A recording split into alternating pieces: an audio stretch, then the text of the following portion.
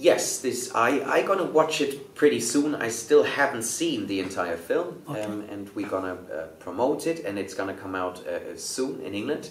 Yeah. It was again one of these experiences for me that were, you know, like being in a Luna Park, like it's a gigantic project. Yes. I am very in awe of what Matthew Vaughn has created.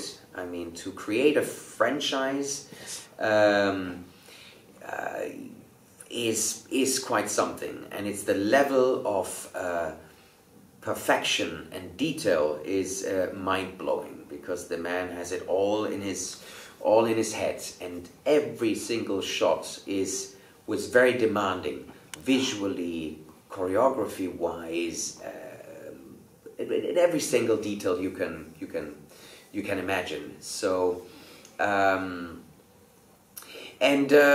yeah, I play a peculiar part in it, pulling the strings in World War I. It's reinventing the history in a way. It reminded me. It's a very different kind of film, but it reminded me of Inglourious Basterds, where Tarantino then reinvented history.